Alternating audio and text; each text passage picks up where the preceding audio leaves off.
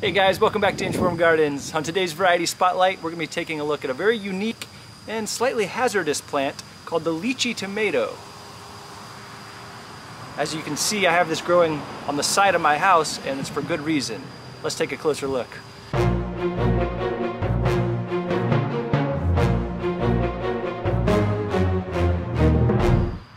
Another popular name for this plant is the Morel de Balbis, which is a French name. Now this plant actually originates from South America, but the first guy to scientifically describe the plant was a French botanist. So it got that name. Morel refers to the nightshade family. Balbis is of the Spanish origin. Now here's another interesting factoid. This is from Baker Creek Seeds, where I got these seeds from. They say that in 1896, this was first documented in a seed catalog, the Wilson Seed Catalog in 1896. It was this great plant that could be used, many uses in pies and jams and jellies. Also said that in Fiji, it was used as a condiment for a cannibal's meal of human flesh. Interesting. Another thing to mention, it's probably obvious from looking at the plant, but this is not a true tomato. It is in the nightshade family, so it's a relative of the tomato, potato, peppers, but it is something completely different. Now it does grow very similarly to a tomato, so any growing habits that you would normally do for your tomatoes, then you can do for this plant, and it grows just fine. Now of course, the one big notable difference of this plant is it is covered in very painful little spikes. They're like thorns. They're technically called prickles, but they are very sharp, and they are covered on every piece of fruit, every stem, every underside of the leaf. This thing is designed to poke you, and that is actually a common use for it. It's used as a hedge. You can put it around your garden to keep animals out, to keep your neighbors out, whatever you want. That is why I have this growing on the side of my house, because I don't want my kids to get poked by them. Now another difference is that the flowers are very similar to eggplants. You see, they have these really pretty white flowers with the yellow middle. It's kind of hot right now, so they're a little bit folded up, but each morning they open and they're actually very pretty. They kind of remind me of like a fried egg. So that's the flower. There's the leaf. And let's take a look at a little fruit cluster. So there you go. Ripens very similar to the tomato.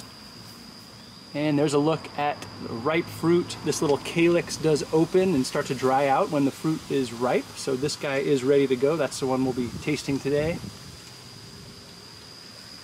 And it goes from a green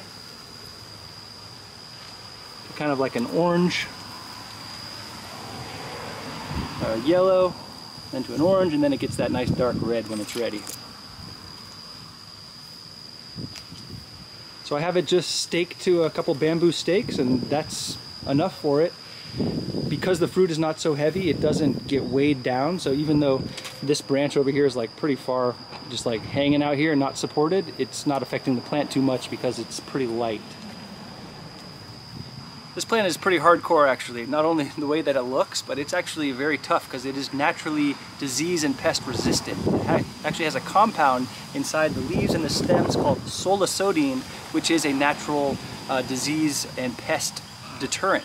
Scientists are actually trying to concentrate that chemical and make a natural pesticide using that solosodine. So this actually has some cool potential future uses for natural bug repellent. So you're not going to see a lot of disease, you're not going to see a lot of pest pressure, which is pretty awesome. But one thing to note, that does not apply to tomato hornworms and potato beetles. They, I guess, don't mind that solosodine. They will eat it up. I'm surprised they would still, with those thorns, I would think that would poke their soft little bellies, but apparently the hornworms will still get this plant. So keep an eye out for that. But I mean, it's pretty badass. Also, it's frost tolerant down to 25 degrees Fahrenheit. Tomatoes, they totally wimp out when it freezes. Tomatoes are wiped out, they're done. This guy can actually tolerate a frost. If you're in a warmer climate, it can actually overwinter and become a perennial. So it's a very tough plant. It's an easy one to grow. But like always, comes down, how does this thing taste? Let's pick one of these ripe berries and cut it open.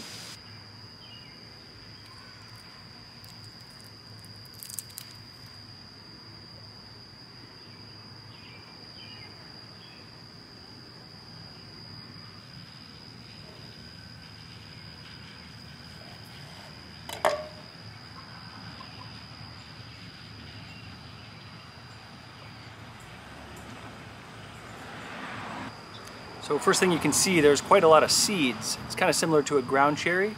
It's got a lot of those little flat, crunchy seeds in there. The inside's kind of yellow. Looks pretty meaty.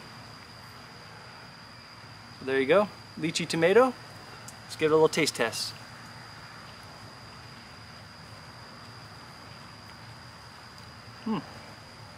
So the seeds are crunchy. It's a little bit sweet. Kind of has almost a watermelon flavor to me. It's like a blueberry. It's very interesting. It's a not super intense flavor, but it's mild, it's sweet. It's pretty nice. Yeah, I like that. So this other half I'm gonna have to give to my son Wesley because he very patiently left this on the plant for me so I could make this video. So Wesley, do you want to try a bite of this? Ow! What do you think? It's good. It's tasty. Like I said, it's not amazing, but it's a nice little fruit. You know, we have it growing by the side of our house, so we go to take the trash out, pick one, eat it. Yeah, it's good. The other thing I want to mention about this plant is that it does need, you need 2 plants to cross-pollinate. It's not self-fertile. So if you're only growing one, there's a chance you won't get any fruit. So grow 2 plants, they'll cross-pollinate, you get fruit, and yeah, it's good stuff. Alright guys, that's it for today. Thanks so much for watching. That was the lychee tomato. I got these seeds from Baker Creek, so give it a try. Let me know what you think. Catch you on the next one.